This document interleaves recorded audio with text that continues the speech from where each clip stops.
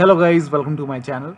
Today in this video I'm going to show you how to fix when you're unable to play Forza Horizon 5 game on your computer, and if you're receiving this error, that is load failed and unknown error occurred, please try again later. To fix this error message, run Forza Horizon 5 game as an administrator. So make a right click on Forza Horizon exe file, then click on run as administrator, and that should go ahead and fix the error message. Now also make sure that you're logged in as an administrator on your computer. So go to settings, go to accounts, and make sure that you are an administrator.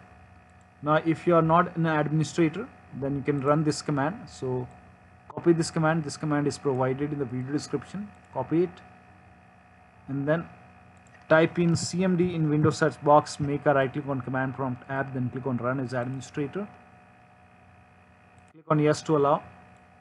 Now paste the command over here and then hit the enter key. Now once done, lock your computer. So go to the login screen, so press Windows plus L on the keyboard, which will take you to the login screen. Now on the login screen, on the bottom left here you can see administrator, so select administrator and then log into the computer. Now once logged in, you can launch the game and that should go ahead and fix the error. Still you are receiving the error message. In that case, run this command. This command is also provided in the video description. Type in cmd, make a right click on command prompt app, then click on run as administrator, click on yes to allow. Now paste the command over here, hit the enter key, and now try to launch the game.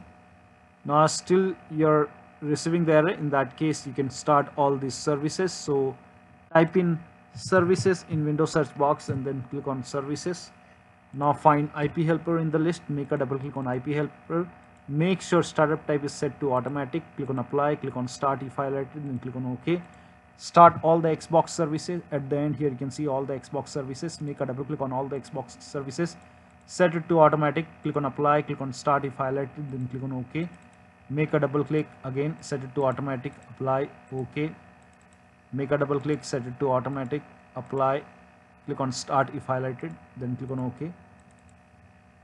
Set it to automatic, apply, start, OK. Now do the same thing with Windows Update. Make a double click on Windows Update, set it to automatic, apply, start if highlighted, then click on OK. Now find gaming services.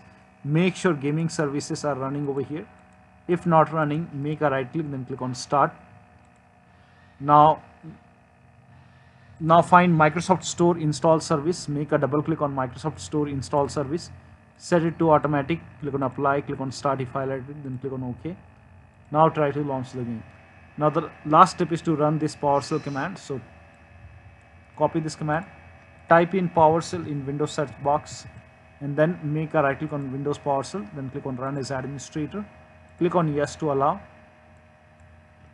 paste the command over here, hit the enter key, and let the process complete. Now during this process you will receive some errors in red color, so just ignore this error message and let the process complete. Now once the process is complete, you can close this box. Once this is done, at the end you will only see red colors errors. So once this is done, you can close this window and then launch the game. Also make sure gaming services is installed in computer. So if you don't find gaming services, in that case open Microsoft Store, go to library over here on the bottom left and then click on get updates over here. So if there is any update for gaming services, it will go ahead and install it. So one of the steps should definitely help you to get rid of this error.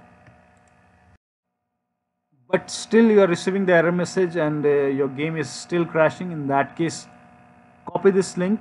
This link is provided in the video description.